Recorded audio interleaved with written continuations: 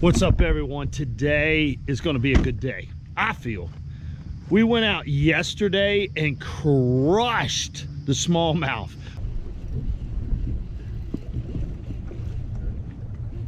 There he is. Golly. Cannot believe it. Oh my gosh. Oh, this is so awesome. On cranking. And if you haven't seen that video, go back on the channel, surf around and watch that video. And yes, I'm with my best friend, spiritual mentor, Jamie. Me and him traveled together. I'm up here basically getting Jamie time is what I'm doing. You know, look at him. He's blushing over here. But it is always important to have people in your life that mean a lot to you.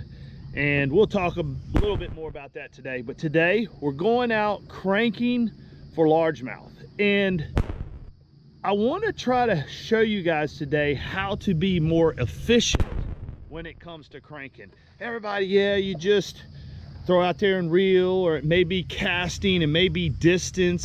I'm going to get into a little bit more in depth on what you would do in whether you're a tournament situation, practice. How do I become more efficient at cranking? And it's probably going to be something that you don't really hear of a lot, or it might be thinking outside the box or whatever it may be. But today I'm going to teach you and show you some things that I do when I crank in a certain situation.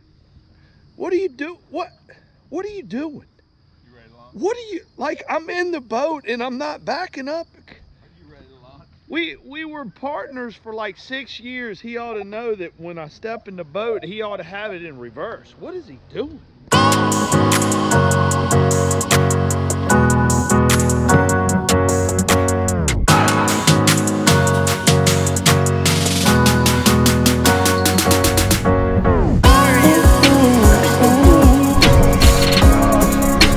Look at that. Double, man. Double.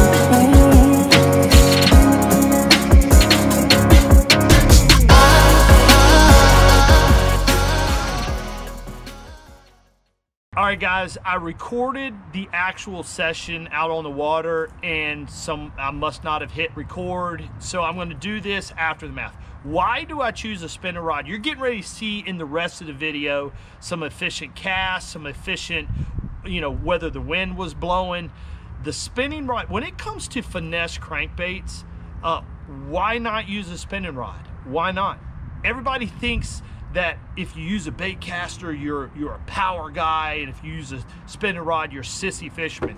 Well, in this video, you see me making very accurate casts, and what I mean by that, you saw me catching some on the riprap, but there's a world of difference. Like, say you have a slope, there's a world of difference if you're landing and each one of my fingers is a foot in depth. There's a world of difference if I land 6 inches to the left or to the right, and I'm not accurate with my cast. That's a lot of wasted time fishing down a ledge, fishing down a rock bank, fishing down a 45-degree bank. Spinning rods are gonna let you cast further, cast in the wind, less backlashes, blah, blah, blah, blah, blah, blah.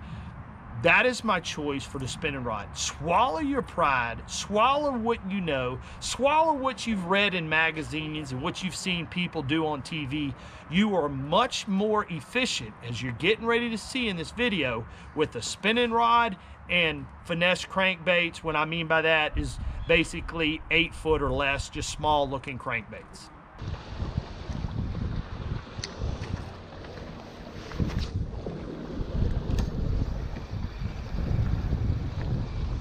There he is. Uh-oh. What do we got? Drum, probably. No, he's coming to the top. Might have a Cebaeus. I think we got a Cebaeus. Right where he's supposed to be. Now, if I would have tried to swing that fish in a tournament with one hook like that, you know he never would have been caught. I mean, he would have jumped off. There's fish all up underneath the boat. There he is. That's so cool. I love throwing small crankbaits on a small rod. And yes, this is a small bass. I know. but the accuracy that you can get with these, and it's about feeling when you got something with small hooks or whatever it is, it's about feeling, you know, it's a finesse crankbait. Everything we finesse with is with a spinning rod. Why not finesse it? You're more accurate with casts with a spinning rod.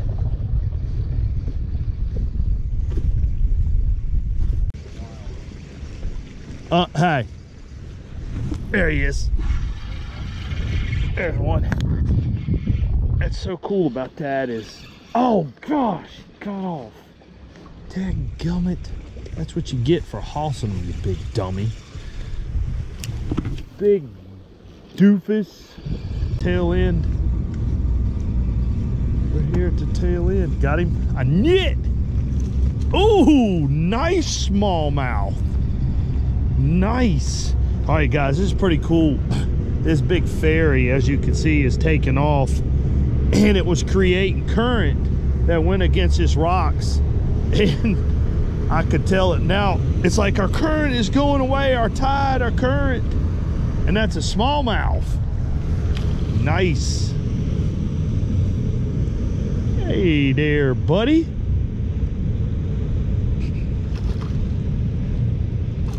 Nice. What are you gonna let him do? Doing the Bill dance. Doing the Bill dance, he says. Uh-huh.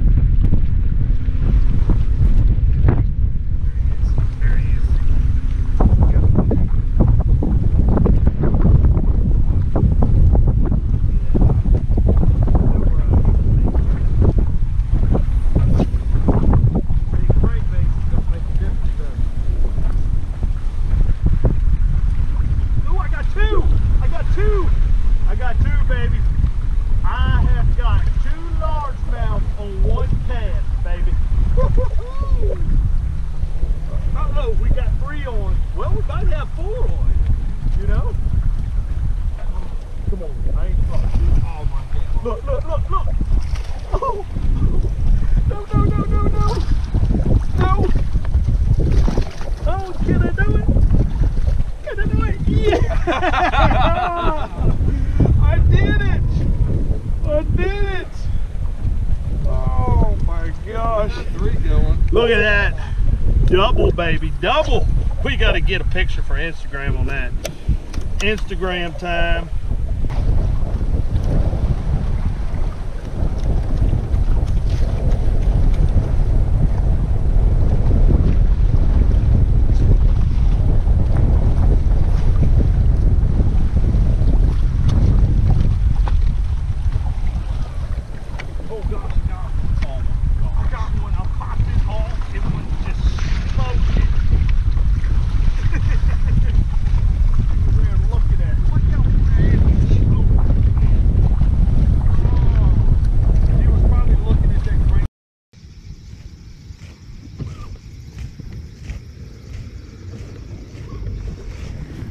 There he is. There's a fish. Oh gosh, that's a nice one. There's a nice one. Man, that's a big, oh, that's a big largemouth. Big largemouth, Jamie. Big largemouth. Oh. Oh. And even when it comes to finessing them on a, you know, finesse them so they don't get off, it's hard to beat a spinning rod. That's what I'm telling you guys, is that I know spinning rod seems like a sissy way, and you have to have a bait caster to be a man. Guys, just like cranking this riprap, you guys heard me explain to you what we're doing. I'm gonna put him in a picture. I'm gonna put him in live well for Instagram picture for later on. This is my trash can. Welcome to my trash can. But even when it comes to finessing them, guys, you can just finesse them so much easier with a spinning rod than you can a bait caster. Like that cast right there, I mean, I'm telling you, like I couldn't have whipped it. The wind's coming straight into our face. There he is. I got another one. And my drag set too loose. Uh-oh. I set my drag loose from before. I get it. Very next cast, we catch one. And this is a little one. Now the drag was set way too loose. I didn't tighten it up. I had it turned out. What are you coming up here for? Hey, hey, what are you coming up here for? Man.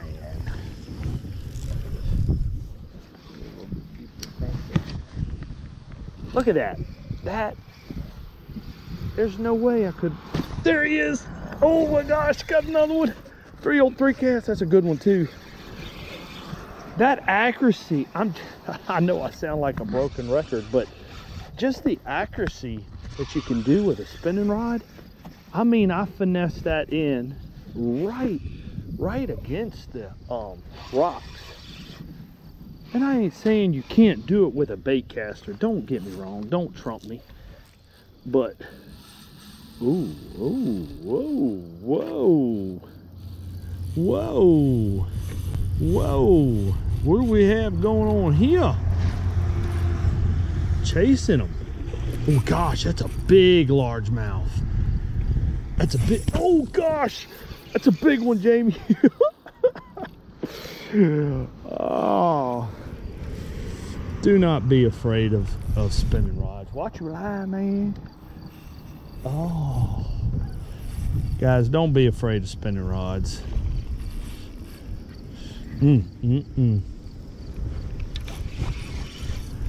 Ooh-wee, that is definitely an Instagram picture. That's a big one for, that is a big one. Caught him in the top. No. Oh, that was so dumb. Hey, buddy. Good gosh. That's a giant for Lake Erie. Oh my gosh. Look at that pig. Yes, that is. Check this out. That is definitely a Instagram picture bass right there. You are going to be famous, buddy. Not only are you famous, you are educational to these YouTubers and to me.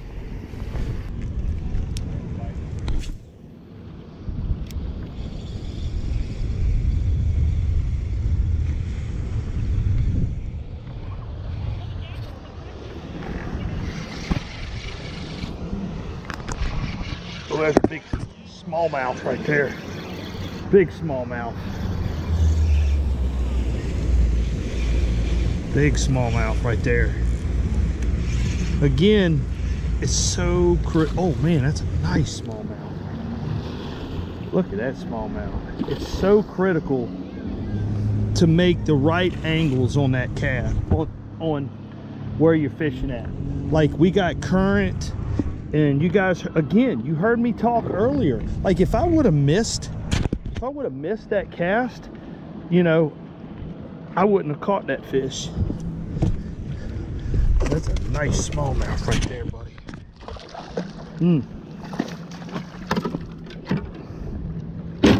Whoa.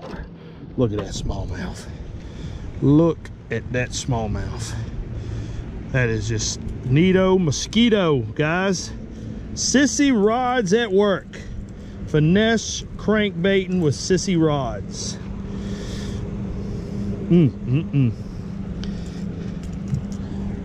Woo-hoo. That's awesome.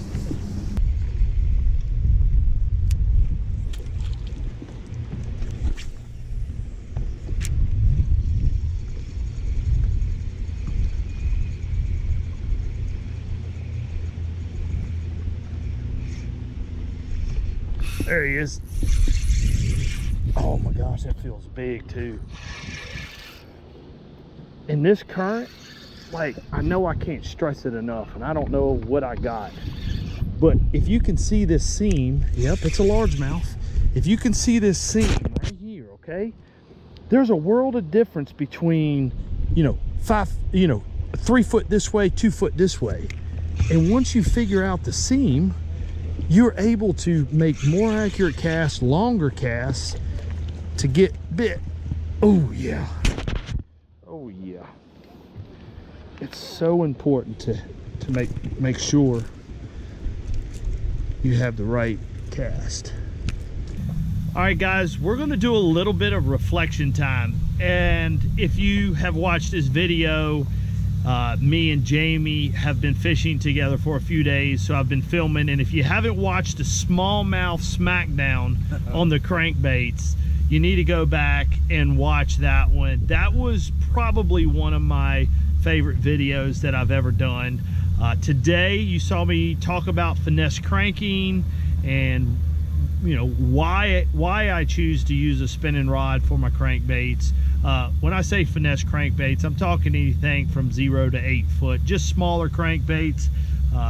You guys heard me talk about it, but I want to reflect a little bit, and I'm gonna let him do a little bit of talking because I want to hear his perspective, and he doesn't even know that I'm doing this. So Jamie, over the last 2 days, what perspective have you gained from fishing with me the last 2 days? Well, I'll be serious because I do like to joke around. I'll be serious. It's an amazing thing. I am an avid fisherman, fished most of my life. Think I'm okay as a fisherman, but Dave is definitely, these pros are they're in another universe. It's definitely just attention to detail.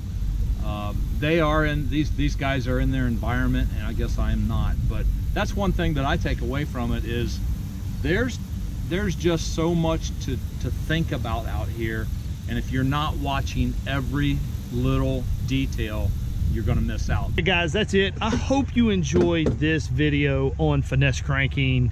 I hope you learned something, and I hope you're not going to be afraid to use AKA a sissy stick for cranking. You don't need a bait caster all the time if you're using a crankbait. Guys, just bite the bullet, put a little sissy wand in your hand, and you can see the success that we had today.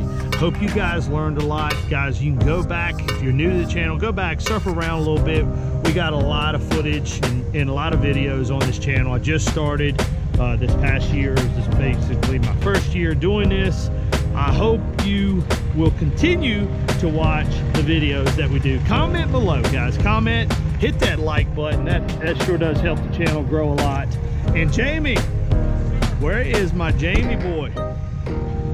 Jamie is going to do the outro for the cranking video. So let's see you do it, Jamie.